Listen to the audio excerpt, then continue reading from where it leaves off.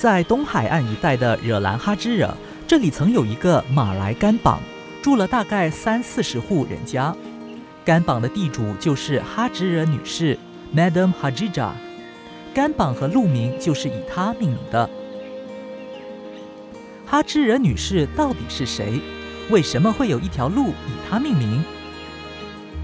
Kampung Hajijah became popular when she was just before she passed away. She passed away in the year 1931. That name actually became popular in that period.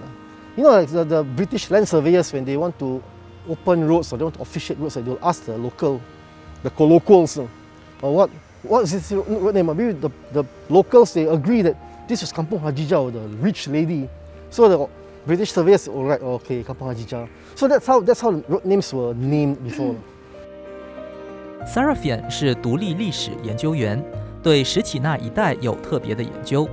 几年前，他在机缘巧合下认识了哈芝惹女士的玄孙 Haniza， 让他对哈芝惹村有了更深的了解。First time we met was after she saw my photograph on Facebook when I posted these photographs of Kampung Hajijah, which I captured in the year 1986. So I started posting this picture on social media in the year 2009. And only in the year 2014 or 15, Haniza, she came to my Facebook page. Then she told me that she was one of the descendants of Madam Hajijah of Kampung Hajijah. So that really excited me. I was very surprised that when I showed her this picture of the lady sitting in front of her kitchen door, and there were cemeteries in front, you know. So when I showed her this picture, and she said that like, this is my auntie, my uncle's wife.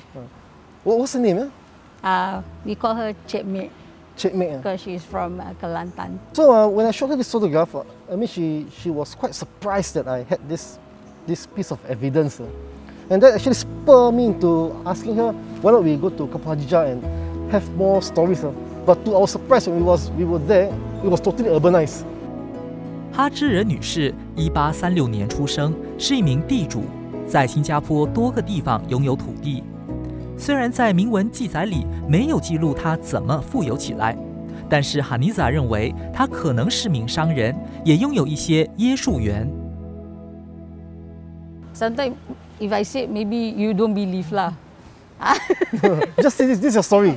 Because this is a story from what my grandfather tell me lah. Bedok area, Tampines, Pasir Ris, Tanah Merah, Siglap. So you were born here? Yes. When did you leave this place? 1980.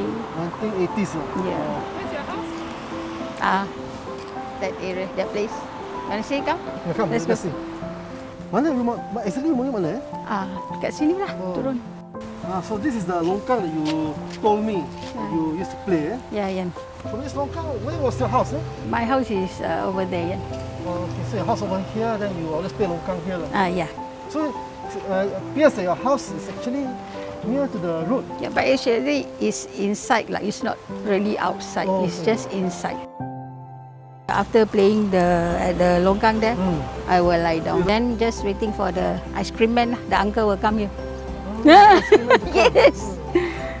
To have a lady, having her name after a road, she must be more powerful than the man. Correct. It actually tells me that she's quite a well-to-do or quite a powerful or influential woman. Or the banyak berubah, Yeah. Okay, so from where we stand now, I think I remember that rumah your auntie, Cik Mek, yeah. She was somewhere here? Yeah, or correct. Is it inside? This is inside. Oh, it's inside. And the provision shop, if I can recall, is somewhere around here. Provision side is inside. Oh, it's still there? It's still there inside. Semua inside. Cik Mek, I remember she told me that opposite here was the beach. Correct, yeah. Actually, I can recall from now, I can even feel on my feet that this was a beach sand. It was a white sand. Or even, I mean, in front of a house, there was white sand. Correct. Because the auntie last time, that nenek house, you tak boleh jalan pun kat depan rumah dia. You cannot walk. If you want to walk, yes, but you don't run in front of her house. The slippery, Slippery sand. It's very nice sand. I remember the last time when Cik Mek told me, don't run because of the, you see slippery white sand. Then there are tombstones all around. In case you fall, falling hazard. you might hit the tombstone. You might hit your head on tombstone. So that's the thing. And there is a mosque beside her, and beside her house also there was this makam Hajijah. And the well was actually just beside the mosque. It also serves as a community well. Serves as a well for the mosque for them to take the ablution before they pray. So the well was there. So I heard from stories also that say the water was very clear, was very cooling, just like the well in Masjid Siglap.